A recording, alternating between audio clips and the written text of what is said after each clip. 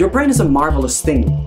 The most powerful computers on the face of this earth, you know, the ones that fill up whole warehouses, cannot keep up with the awesome power of your 1.5 kilograms of squishy material sitting inside your skull.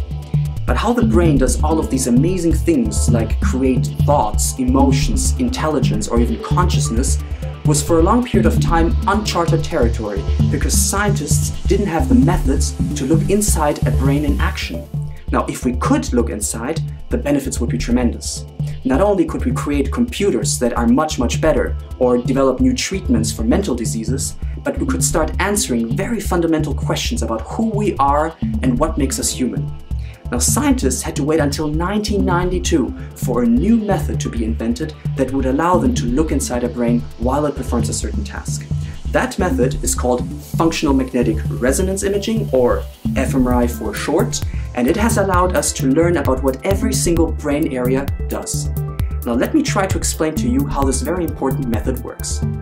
Step inside an fMRI machine, an incredible feat of engineering. The largest part of the scanner is a very powerful magnet that creates a magnetic field 10,000 times stronger than the Earth's magnetic field. Today we're going to take a look at how this incredible machine actually works and how it has enabled us to see which brain areas are more active. Now, what does it mean when a brain area is more active?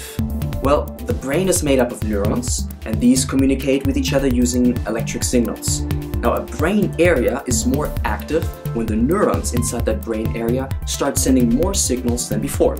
For example, if I start moving my arm and I see a brain area that lights up or becomes more active, then I know that that brain area probably is responsible for my arm movement.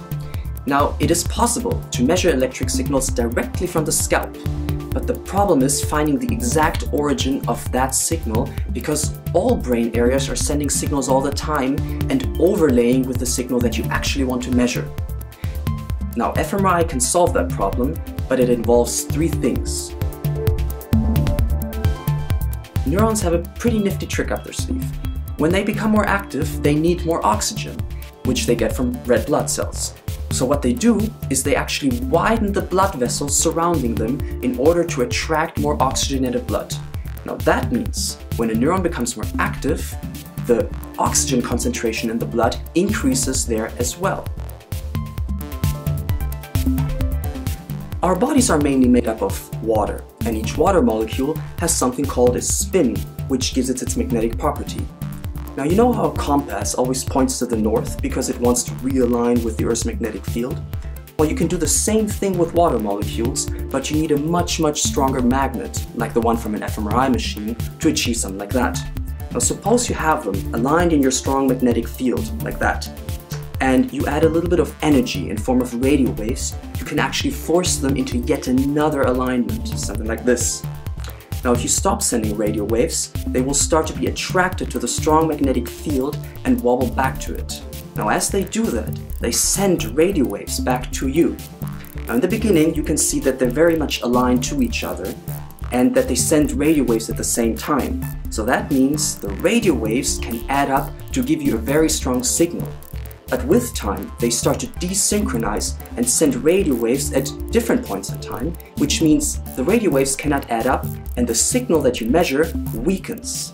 That's like a team of tug-of-war pulling on a rope. They all have to pull at the same time so that their forces add up. Now, with time, as the water molecules desynchronize, your signal becomes weaker and weaker and weaker. And with that, we're now ready for the final piece of the puzzle. Magnetic fields, like this one here, can have small disturbances in them that cause water molecules to desynchronize faster. Think of two coins spinning on your desk and one of them constantly bumping into other objects. Well, that one will stop spinning earlier, right? Well, the same goes for water molecules. Turns out that deoxygenated blood causes such disturbances, while oxygenated blood doesn't. So now we can put everything together.